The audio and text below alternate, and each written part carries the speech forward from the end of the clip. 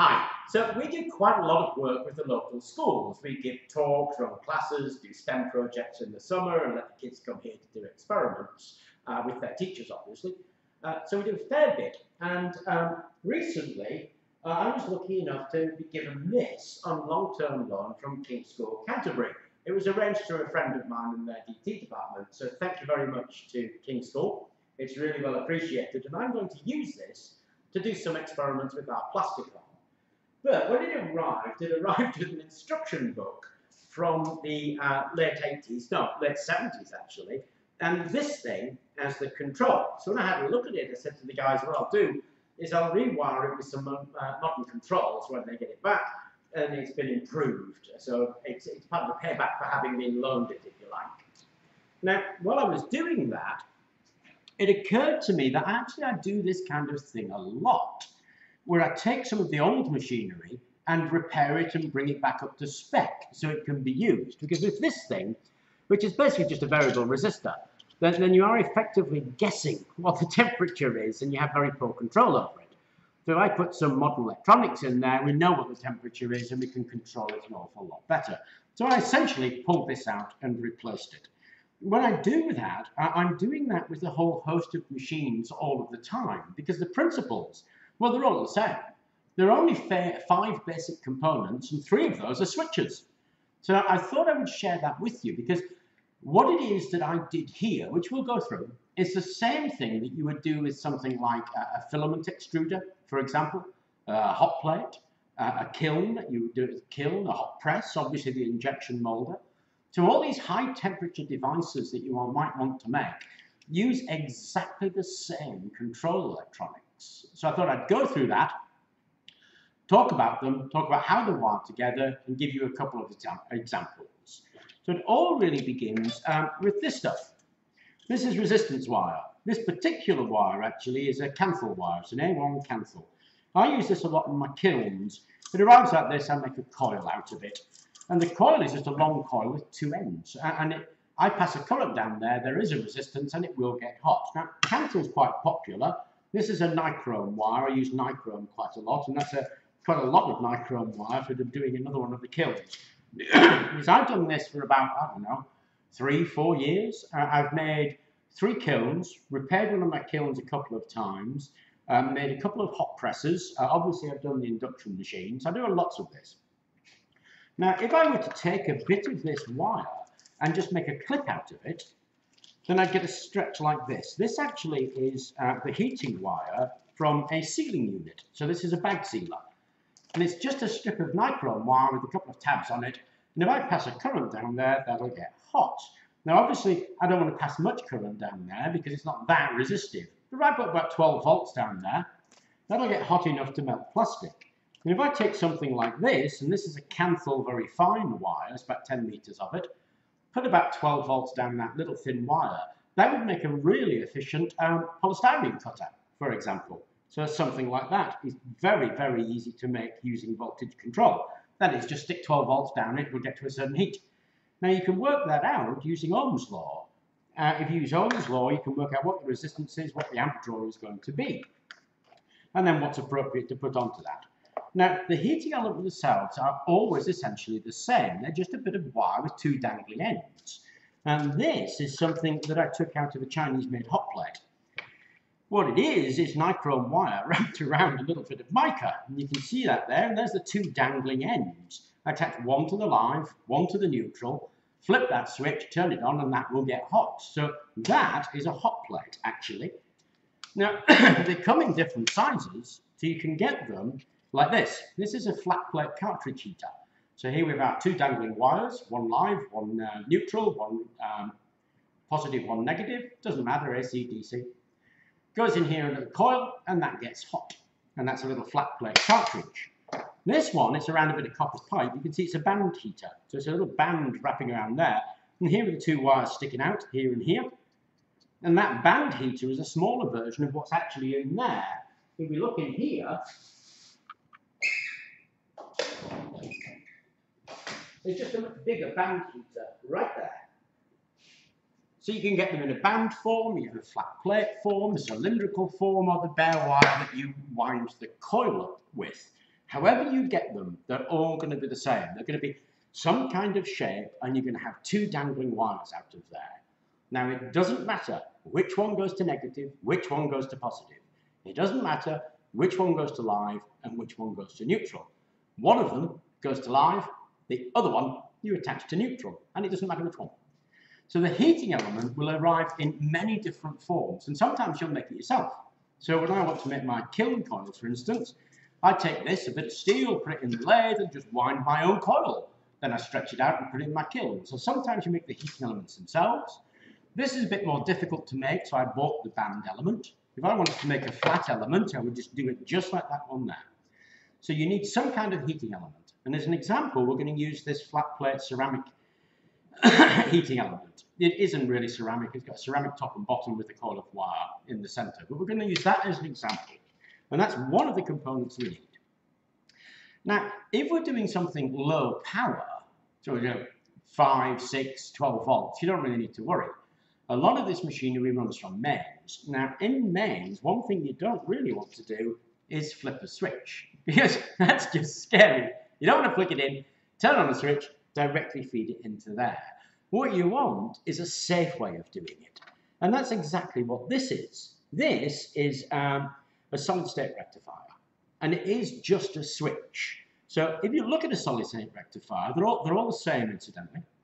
You'll see they've got 4 pins, 1, 2, 3, 4. They'll be rated for different ampage. So it's 20, 25, 40, 60, but different amp ratings on there. But they'll all be essentially the same. They'll look like that, there'll be 4 pins.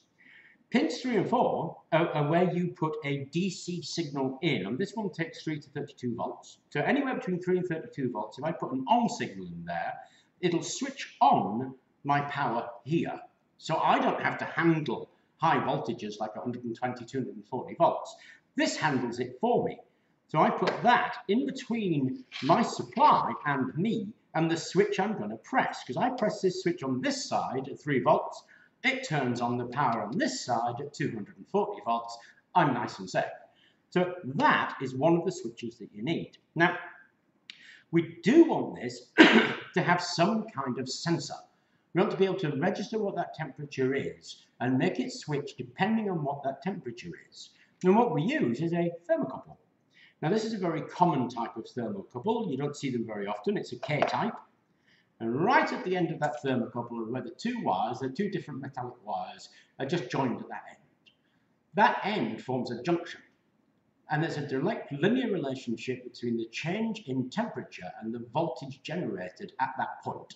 And I can read that voltage and use that voltage as an indicator of the temperature, particularly as it's linear. And it's linear in the range that we want it to be for a K-type. That's somewhere between 100 and 1300 degrees centigrade. So most of the stuff you're going to use, I'm not going to use a specific scary, funny kind of thermocouple. Most of them are going to be K-type thermocouples. Now this is meant for a meter, so it's bare. And it's just to show you what the actual thing looks like. You don't often see them like that. Normally they arrive in something like this. This is encased. So that little bare wire is right at the bottom here. It's in this case because this is actually one taken from a kiln. So it goes on the back of the kiln, points to the bricks and points into the kiln. And you can see it's nice and clean here and dirty here because that's where it's been in the kiln. But essentially it's an identical thing.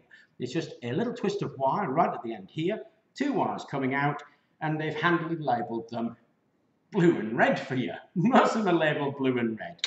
And if they're not labelled blue and red, you'll see the wire is often red and black, or there'll be a red stripe and a black stripe on the wire telling you which one is which. So that's our sensor. Our sensor is a K-type thermocouple.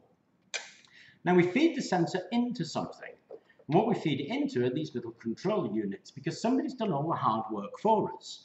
These PID controllers are available on eBay for you can buy them for a couple of pounds. All of this stuff is really cheap, actually. None of it's expensive. This can be bought for a couple of pounds, depending on the rating. If you go to an extreme rating, then you're going to pay more. But when you're looking at the mid-range rating that most of these heat machines use, somewhere between £2 and £5 is what you're going to pay. And they're all the same. They all have 10 pins at the back. Sometimes they only have 8 because these 2 pins here are often used for an external alarm. So pins 6 and 7, which are missing here, are the external alarm pins. That's just this particular one. I never use the external alarm anyway. It's just a trigger to sound a sounder if I wanted to, and I never use it. All I actually use are pins 9 and 10, 1 and 2, 4 and 5. So I use pins 1, 2, 4, 5, 9, 10. They're the only ones you really need to use. Is you wire 1 and 2 directly into your supply. So your live in, live out at 110 to 240 volts wires straight into here.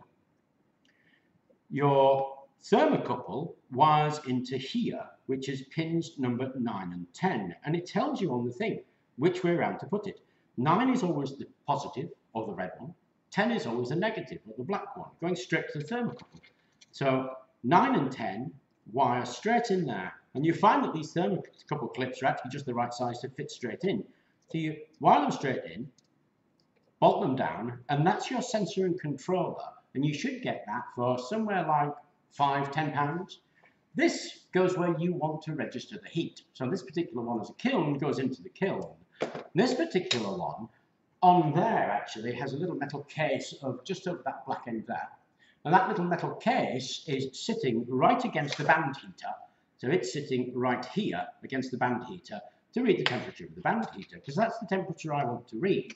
So that goes to where you want to read the temperature. Now you may not necessarily want to read it there, but it goes where you want to read that temperature.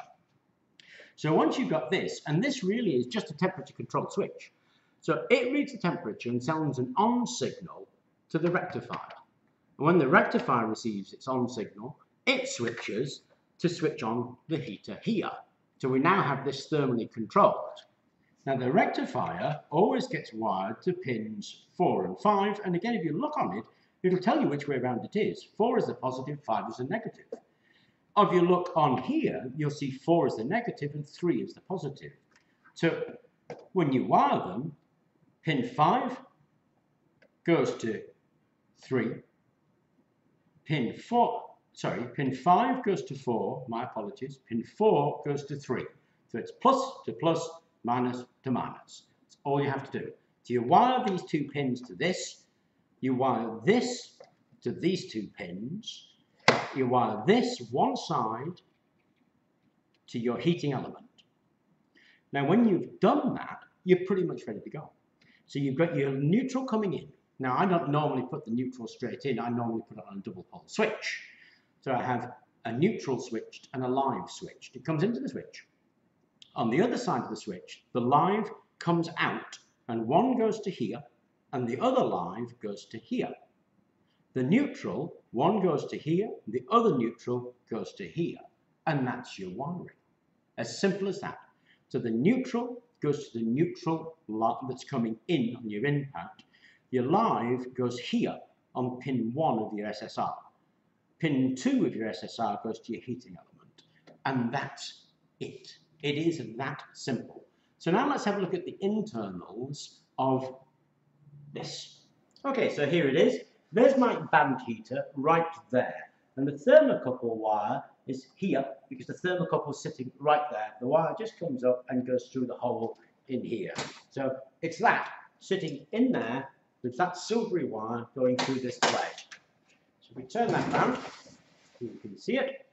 There we go, and that's the thermocouple wire there coming out, and here you can see it wired into pins 9 and 10, right there. So that's pin 9, that's pin 10.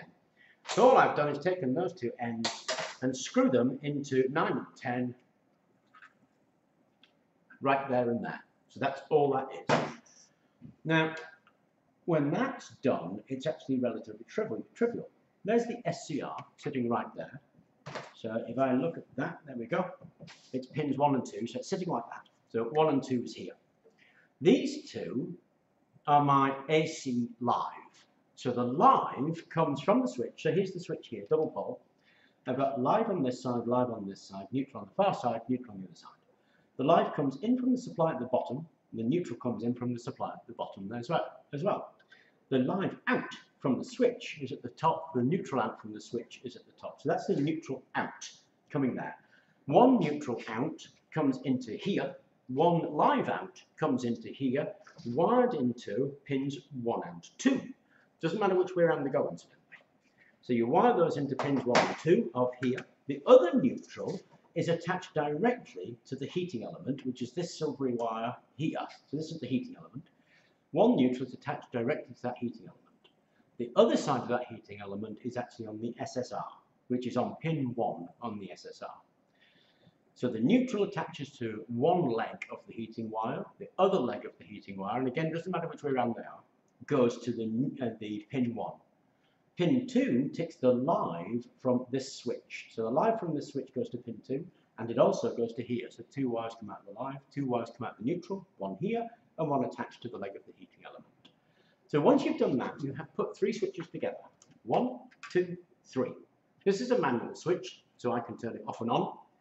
This is a temperature controlled switch, and this one is a digitally controlled switch, and it's this one where the power comes in and out of from the live supply.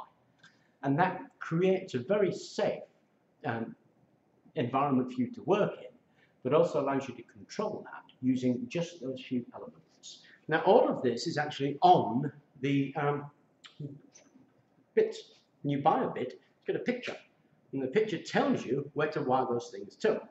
It can be a bit confusing, so it sometimes shows a bridge with a resistance bridge and then the alarm bridge, and you're not too sure which way around it has to go. When it matters, they show you. So 4 has a plus, 5 has a minus. On the 8 and 9 and 10, sorry, you've got minus and plus, showing you which way around to do it. On 1 and 2, which is your live in, doesn't matter, so you just put one in one and the other in the other. And on 6 and 7, you never use them, so again, doesn't matter either. So there's a picture on the actual device to show you where to use it. The same thing here, there's a picture here to show you where to use it. 3 and 4 are plus and minus respectively for DC in. 1 and 2 are just the break in the live that is the switch. So live in, live out. So your live in comes from your supply, and your live out goes to the leg of your heater. So it really is that simple. So once I've done that, what we have now is a very nice injection molding machine that has a digital control, so I know what temperature it's at, and so I can control that temperature. Anyway, I thought I'd share that with you because that technique is used for just such a range of equipment and for updating old equipment. So I recently bought a kiln, and the kiln I bought was for £200. I rewired it with some control electronics for £20. I bought some £50 worth of cancel wire. I have for £250, I had a kiln that would otherwise have cost me £5,000. So it's worth doing because you can take this old equipment, update it, rewire it, and make some great use out of it. Anyway, I thought I'd share that with you. I hope it was of interest, and thank you very much for watching.